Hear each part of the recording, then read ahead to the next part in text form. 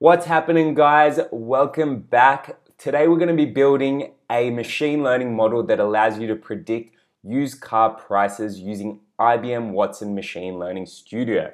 Now, if you haven't dealt with Watson Machine Learning Studio, basically what it is a done-for-you data science platform that allows you to do things like load up your data, build a model, train, test, and deploy via REST API. It's a done-for-you data science environment. It's got everything that you could possibly need and more. Now, in this first video, we're going to go through how to get set up with Watson Machine Learning Studio. So without wasting any more time, let's jump right into it. Okay, so the first thing that we're going to do is head over to the cloud platform at IBM, and that's just cloud.ibm.com, and hit enter. Now, if you're not logged in already, you'll be prompted to log in, so just enter your password and you'll come to here. If you don't have an IBM ID yet, again, you can go to IBM site and sign up for one of those. It's all free, you just need to register. Once you get to this dashboard, what you're going to do is hit catalog, then head over to AI and go to Watson Studio.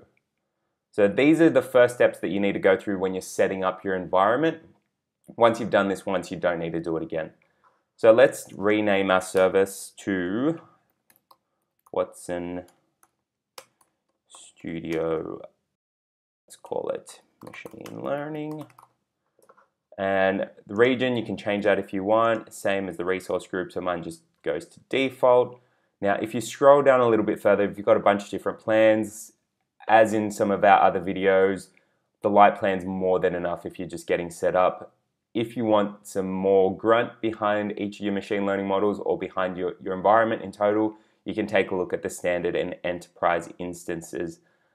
For now, light's more than enough, so hit light and hit create.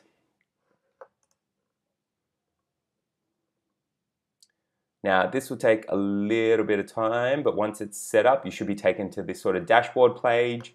So from here, you can sort of manage your plan and whatnot. What's really important right now is just hit get started, and this will take us to the machine learning platform. Alrighty, and we're here. So this is really the main page for Watson Studio. From here, you can create projects, you can mess around with different things, open up existing projects. I think you can collaborate with other community projects as well from here. What's most important here is the project that you're going to be creating. So in this case, we're going to be creating a new project, so hit create project.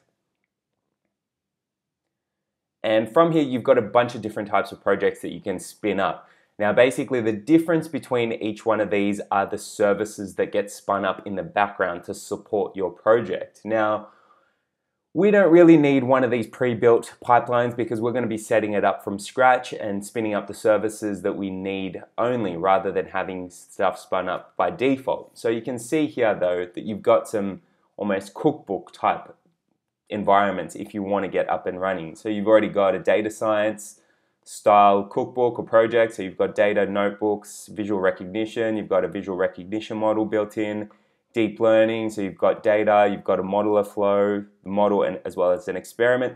So a lot of these come with some pre-built or some pre-set up services. So because we're not really going to do it with a pre-built environment, we're going to set up a new standard project. Let's hit standard or hover over standard and hit create project. Now here the model that we're going to be building is basically one where it's able to predict the price of used cars. So we're going to call it used car pricing model. And we'll change the name and update the description. And for now, we'll leave everything the same. We'll leave storage and we'll hit create. And this should set up our new project. Now from here, you'll be taken to basically your project dashboard. From there, you can do a bunch of stuff, so we can start uploading data, we can start building our model, testing and training, spinning up notebooks, all that good data science stuff. So give that a moment and it will spin up your project. Alrighty, so now we're at the sort of dashboardy page. From here is where you can manage your entire model. A few of the key buttons really quickly are add to project. So if you click this, there's a bunch of stuff that you can add. So you can add data, you can add data connections, notebooks, you can set up dashboards, use modular flow, I believe that's SPSS. You can create experiments, you can use Watson machine learning models, which we'll be using later. You can use natural language classifiers. There's a heap of stuff you can do just by hitting add to project. Now you can also hit the menu and there's a bunch of other stuff, so you can see your other projects as well as the services you've got spun up. If you hit assets, this is where your data and different services will be available, as well as your environments, so the different Python environments and R environments that sit behind this instance. Now that's really a bit of a crash course in terms of the Watson Machine Learning Studio environment. In the next video, we're going to go through how to load up our data as well as how to start visualizing that data. So stay tuned, we're going to jump over to that in a minute. Now, if you found this video useful, be sure to share, like, and subscribe it. Peace.